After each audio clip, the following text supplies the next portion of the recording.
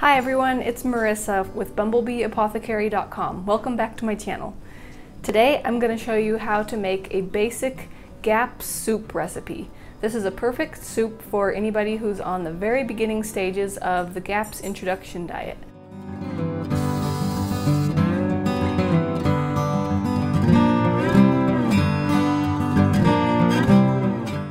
So this is just a really basic soup recipe that can just get you started. It's something that's easy to put together and very nourishing on those beginning stages of the GAPS diet. But don't think that this is the only kind of soup that you can eat while you're on the GAPS diet. There are so many different variations and recipes that you can use and so many different soups that you can make, and we'll be going into some of those later, but this is one to get you started. You can definitely change the vegetables out somewhat. There are some that are really good to keep in a lot of different soup recipes, like onions.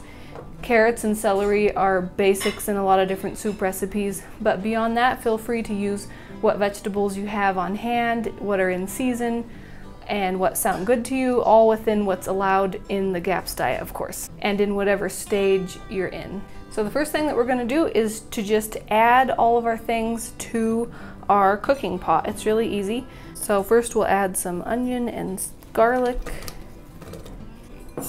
After that, we'll add some celery.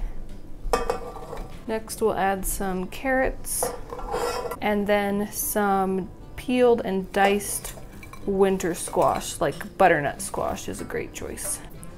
After that, I'm going to cover everything that's in the pot with some meat stock, and this is the meat stock that we made in a previous video, which I will link in the cards and the description box below.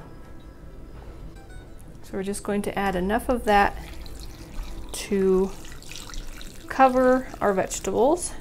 And then I'm going to put this on the heat, and we're going to start off by bringing it to a boil.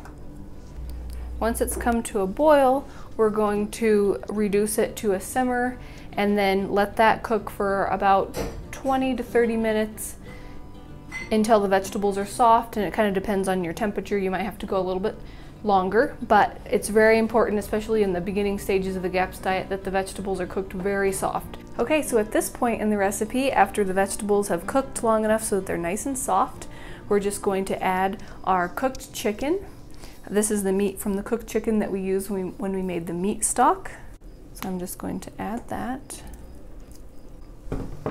And since the chicken is already cooked, you just want to make sure that it's heated through. You don't want to keep cooking that for a really long time, because if the chicken is overcooked, then it doesn't taste as good. So just enough to be heated through, and then at this point it's a good idea to taste it and see if you want to add any more salt. In the later stages of the GAPS diet, you can do pepper too, and you can add different herbs. In the very beginning stages, it's good to keep it more basic so that it's really nice and soothing, and it doesn't have anything that would be too strong for a healing digestive system in the very beginning.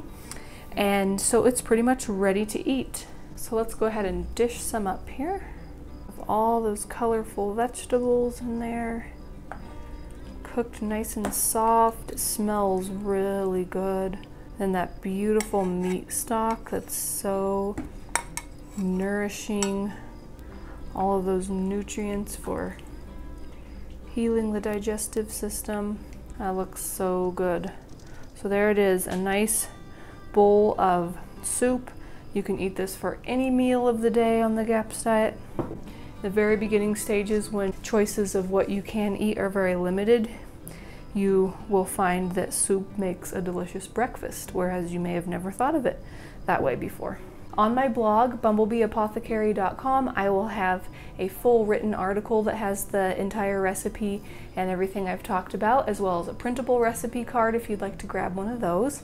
I'll put a link to that in the description box below.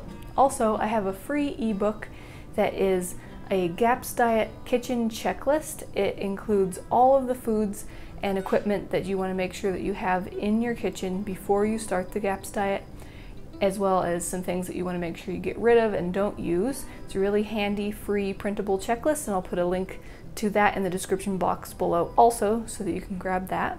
I have lots more GAPS recipes coming up for all the different stages, so stay tuned for those. Also, let me know what you guys would like to see. Let me know if you have any questions. Let me know what you think. I always like to hear from you guys, and I try to respond to all the comments that I get. Okay, if you like this video and found it helpful, give it a thumbs up. Share it with anybody that you think might find it interesting or helpful.